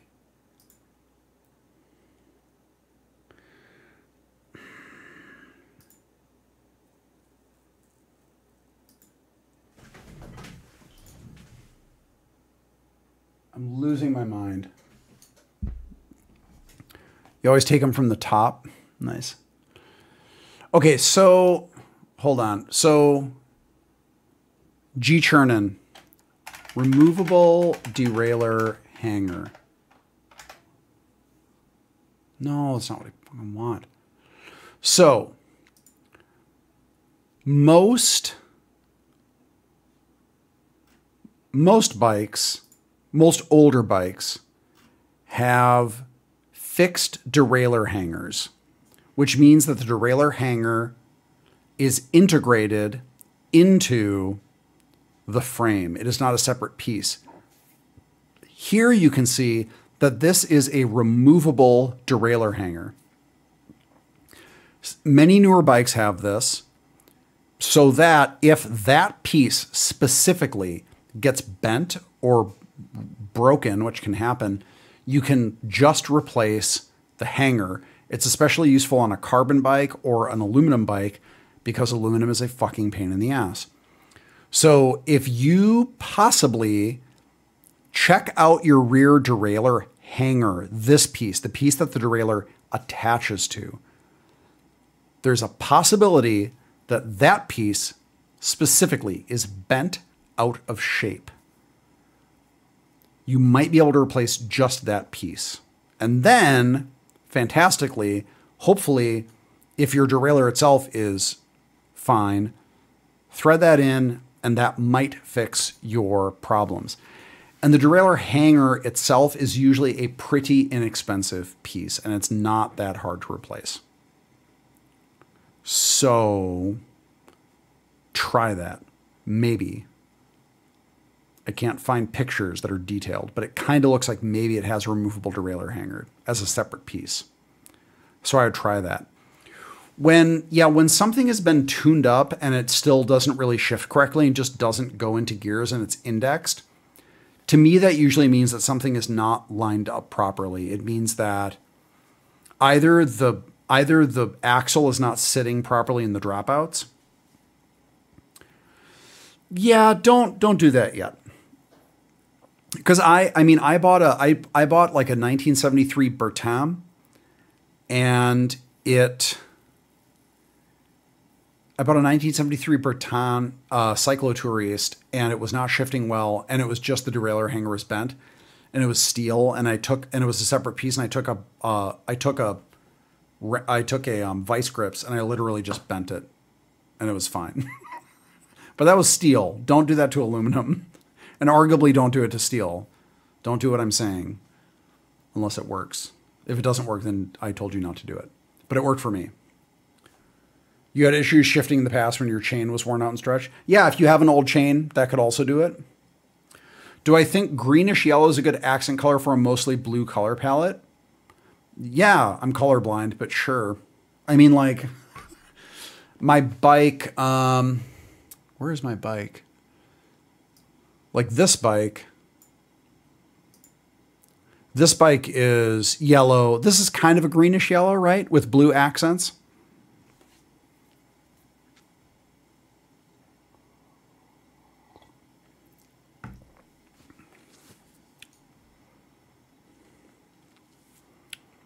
So yellow with blue. It's kind of a green, maybe, right? I don't know. I can't see green very well, but maybe it is.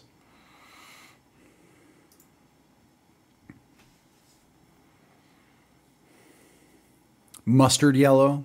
Sure. Yeah, I think that's what it was described at. Forgot you have flux on. Whoops. Yeah, there's blue. So the blue is in the cable housing is blue. The bar ends are blue. This is blue. The light is blue. Bottles are blue. And the pump is blue. The van also has a secret sound. All right, let's look at one more ad before we wrap this up. What should I look up?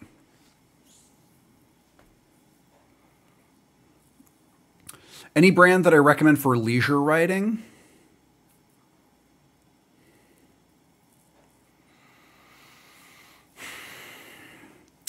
I don't know. It's so weird. Like, I don't even know.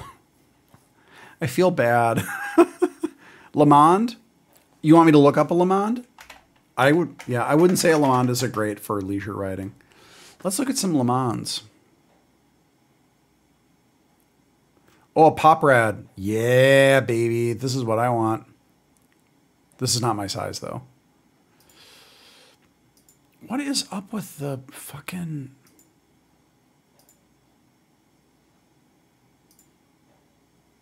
Yeah, there's something going on with dark mode. I think it's making the images.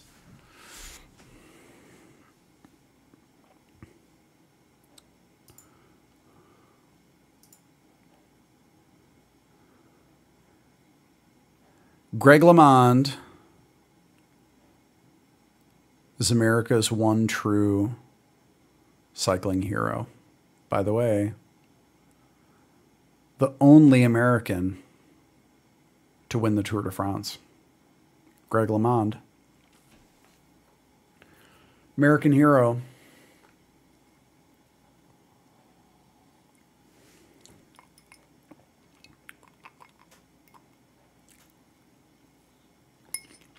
And his bikes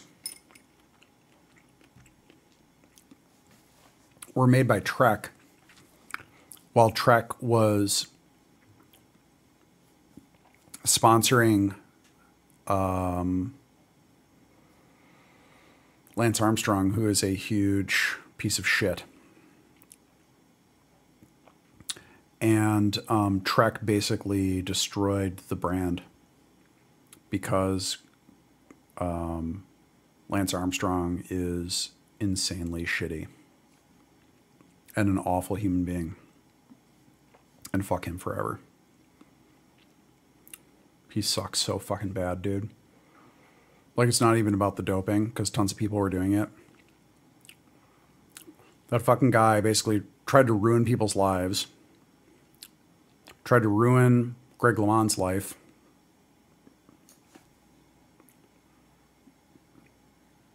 Fuck you, dude. Anyway, LeMond bikes. I had a Buenos Aires for a while. It was Leonard, Reynolds 853. It was quite nice. I like LeMonds. They have an interesting geometry because Greg LeMond has kind of unusual proportions, if I remember correctly. Like, it's like extra long top tube or extra short top tube or something. It was really weird. But these pop rads are cool. These are neat bikes.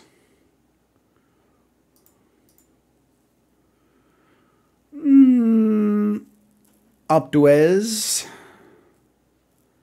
Again.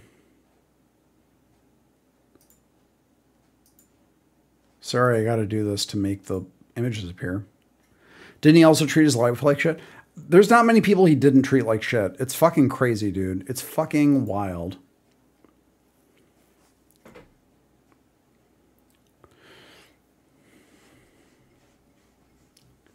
Yeah, the thing is, like, a lot of those people admitted that they were doping. It's just Lance Armstrong refused to. Not only refused to admit that, but he also tried to fuck up everyone who said, by the way, he's doping. The entire top tier of cycling for like 15 years was very clearly all doping. I'm not into pro cycling because it's dopeville. Yeah, they're also just nice. They're nice. They have a nice aesthetic to them. Again, I think these are all Reynolds 853, sorry. It's just, which is a really nice steel. It has a nice stiffness to it, but it's still light. He did sell a lot of cool bracelets, that's right.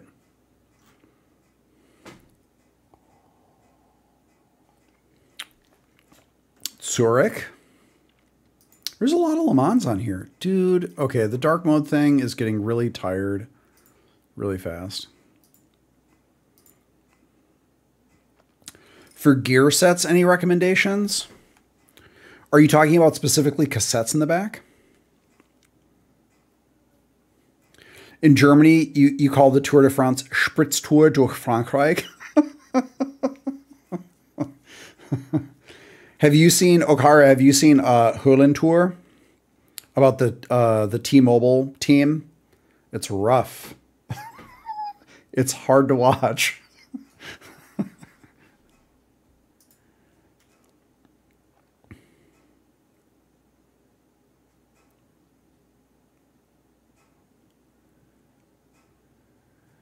Cassettes are gears.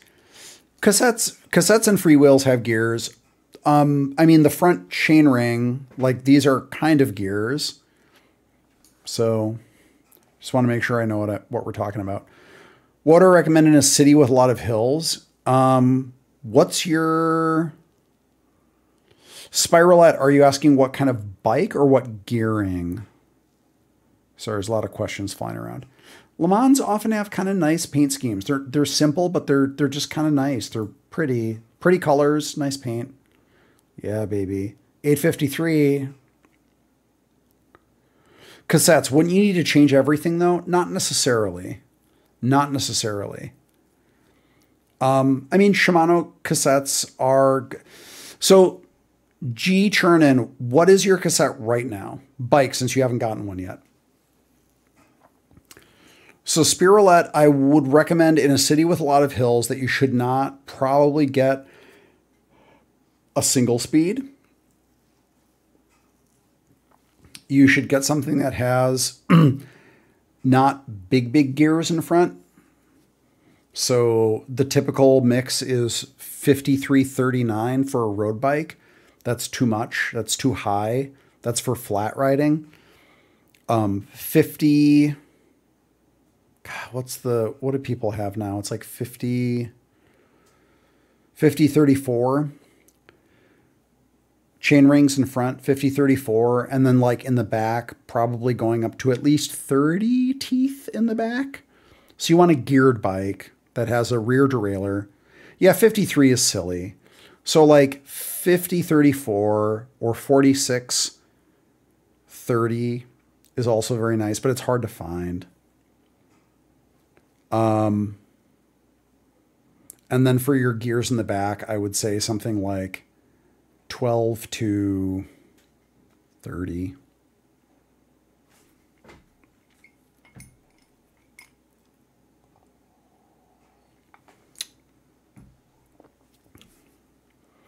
But, sorry, who is, G Chernin. Shimano cassettes. Shimano makes very good cassettes. Either your bike is Shimano or Campagnolo geared. You either have a Campagnolo cassette on the back, or I guess technically there are Campagnolo compatible, but either you have a Campagnolo cassette on the back or you have a Shimano or SRAM, which is Shimano compatible, cassette on the back. So don't replace it with a not-like thing. Like if you have a Shimano or SRAM, do not replace it with Campagnolo. If you have Campagnolo, do not replace it with Shimano or SRAM. It will not work. It will be bad. Don't fucking do it. If you have indexed shifting, you need the same number of gears. So if you have a 2013, you probably have an 11-speed cassette in the back. Maybe it's a 10-speed. Get the same number of gears. You can't, if you have indexed shifting, don't fuck around with that. And then if you want to change the range, then you do have to do research. You have to look at your rear derailleur, the max cog it'll take, the max chain wrap it'll take, and you need to do a bunch of math. It's tricky. You don't necessarily have to change everything. If you're careful and smart, you might be able to just replace the cassette, but it's not always straightforward. It's sometimes tricky.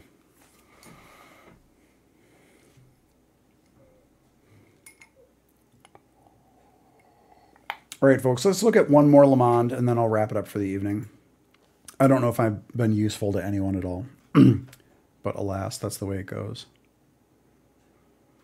Yeah, these are just nice bikes. Yeah, the alternative to index shifting is friction.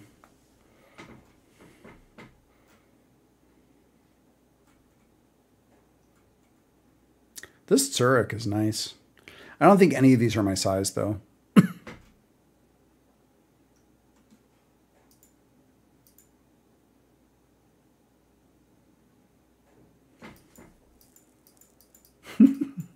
Great. Thanks for the pictures.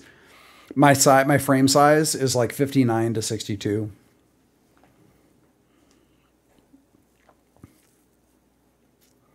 Amalex, when you shift the gears, if it's like integrated into the brake lever, it's indexed.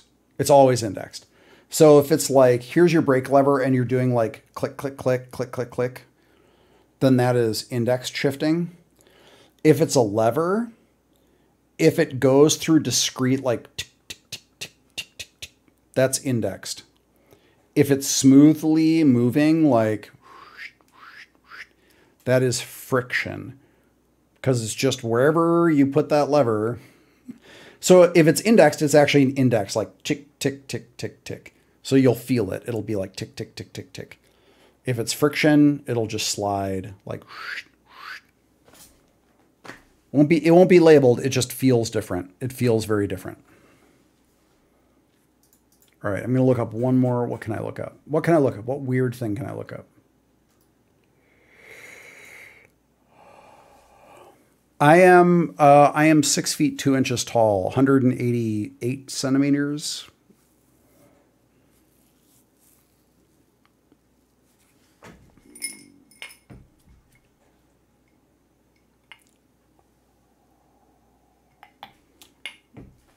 All right, you know what? My last thing I'm going to look up is going to be Mercian frames. No Mercians. Hold on. How about a Columbine? No. How about an independent fabrication? Boom. Crown Jewel. This is some stuff. Look. Ooh. I don't dig carbon bikes, but looks are nice. Looks are nice. I don't dig this vibe. Independent Fabrication Crown Jewel. That's their top of the line. Not quite my thing, but there are really nice bikes. Steel. Here we go. Hold on.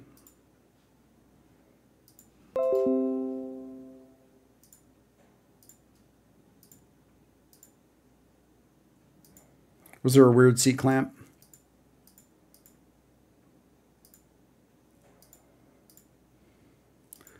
This is nice. Here's that White Industries crank. That's really nice. Bertoni. I bet there's some Bertonis in here. What the hell? Do I have a specific preference between metal frames? Yeah, steel. No Bertonis. How about a Falcon? No, that's not what I meant. Here we go. Here's a nice old Falcon. Yeah, baby. That's classic. This is such a perfect classic Falcon. This light blue, white, red. Ooh, baby. That's like the quintessential Falcon road bike of the 70s. Maybe the 60s as well. Have I bought or sold bikes on Craigslist before? Yes, many times. They're pretty bikes. And Falcons usually are not expensive. And they're really nice bikes. Full Reynolds 531 steel, if I recall correctly. These are Prugna lugs, I think. Pretty. They're chromed. They usually come with good components. That's a Campagnolo headset. Campagnolo record headset. Campagnolo Nuovo record brakes. Campagnolo guides. These are Campagnolo Nuovo record down tube shifters. Campagnolo Nuovo record. These are fucking shitty rear derailleurs. They suck shit. Fuck old Nuovo record rear derailleurs. They're fucking worst rear derailleurs that can't, like, oh my God, they suck so fucking bad. Especially if you pair them with bar end shifters. Dog shit. Almost every other rear derailleur made in the 70s especially is better than this fucking garbage. But they're on every goddamn fucking bike.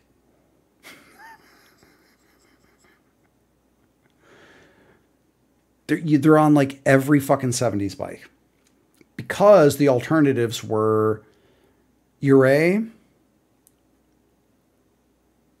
What is the other French? The ones that use Delrin and everything. So you get Uray, you get... Why can't I think of the other French derailleur manufacturer? Hold on.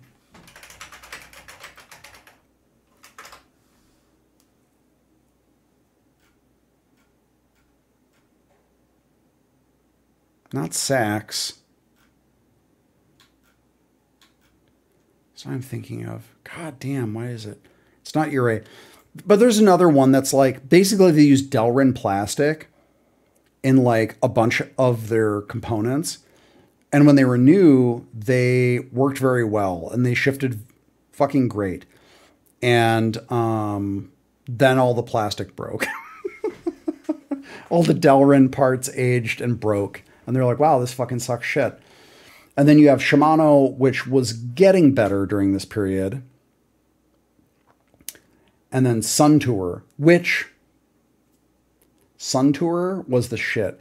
From about the mid-70s into, let's say, the mid-80s, late 80s, Suntour, especially Superb, with an E at the end, that was the fucking shit, dude. Suntour components, so good. Way, way better than Shimano. Way fucking, like, light years ahead of Campagnolo. Simplex. I'm sorry, Simplex. Simplex were good derailleurs, but they used Delrin plastic in a lot of their components, and it failed. When they worked really well, but the Delrin plastic was a fucking super weak point. Suntour, though, was fucking king. But the thing is, this was what racers used, and so everyone got it, and they fucking suck shit. These are good cranks, though. These are Campagnolo cranks. This is like 144 millimeter BCD, I think, which is typical. So you got like a 52-42.